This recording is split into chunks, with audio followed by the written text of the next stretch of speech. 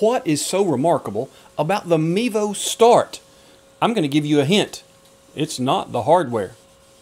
You'll have to excuse the noise today. I've got the printer printing more Mevo accessories. I have the filament dryer drying more filament to go into the printer. It's one of those days where I need to make this video, but I've got a lot going on inside my little room here. So for the Mevo Start to be a device that has garnered so much praise, so many users across the world in so many different fields, what is so special about its ability to have such success?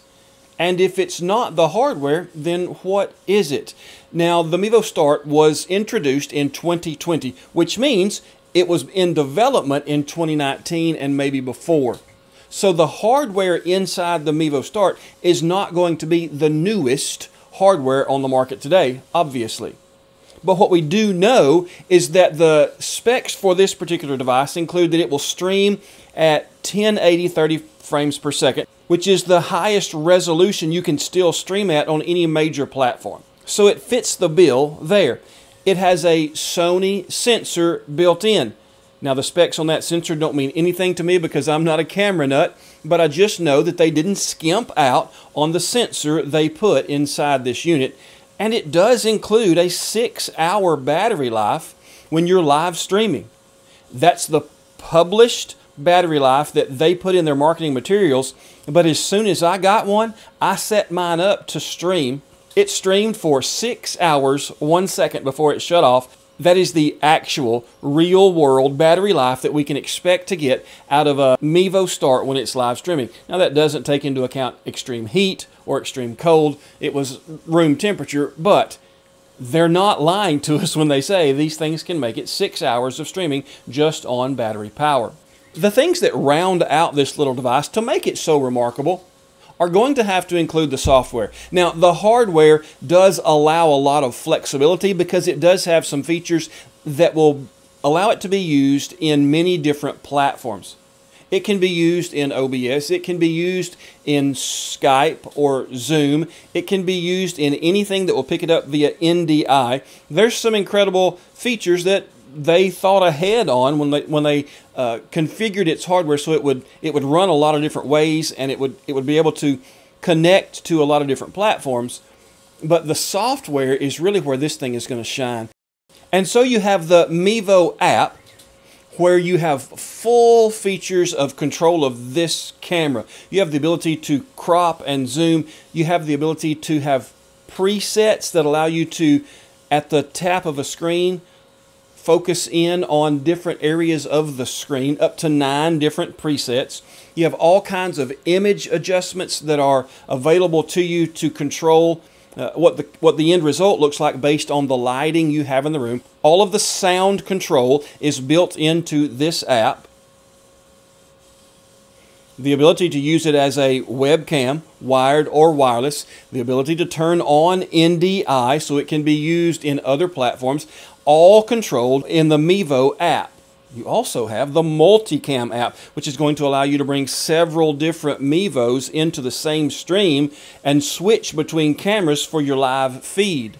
You still have the ability to crop and zoom in that. It's not on the front like it is on the original app, but it still exists. Software, though, is where this camera begins to shine. When we consider its ability to use NDI, it's going to become available over the network, which means ProPresenter 7 or OBS or Top Director or any of those that will pick up based on it being NDI are apps or software that can use this particular camera.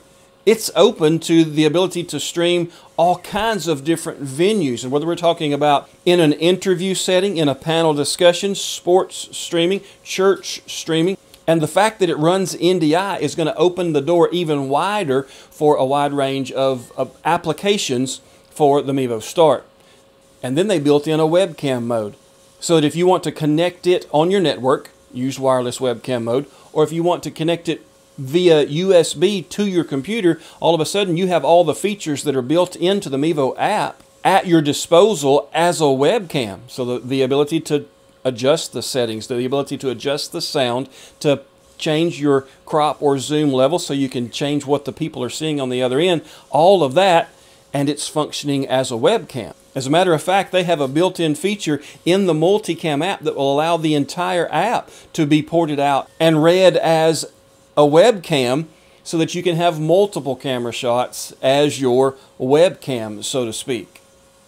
And then the final benefit to what the Mevo Start is designed to do, hardware and software wise, is the USB-C port is not just a charging port, it's also an audio port, so you can adapt any kind of microphone to that port, but you also, because it sends a 1080p signal out of it to be used as a webcam, you can convert that UVC signal into HDMI if you're willing to buy the adapter, and so you can plug your Mevo Start into anything that will take an HDMI input all of a sudden because of the ability to convert that signal that comes out of the USB-C port.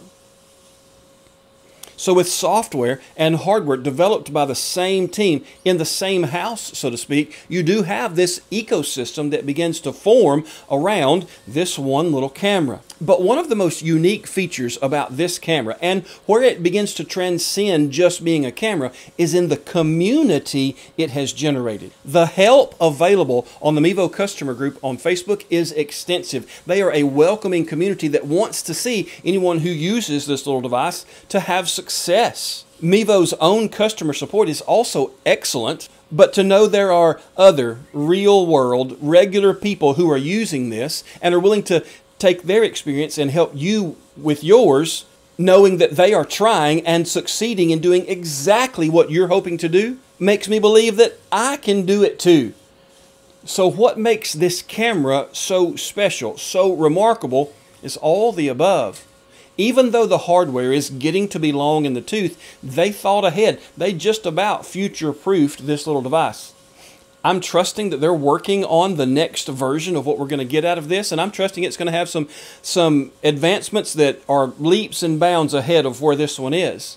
But until we get there, we still have a device that is incredibly useful for my baseball stream, softball, football stream, which is much farther away than baseball, by the way, for my church stream. All these different applications that I'm trying to use it for, you may be trying to use it for. It excels in those because it's inexpensive, it's lightweight, it has a long battery life if I can't run power to it.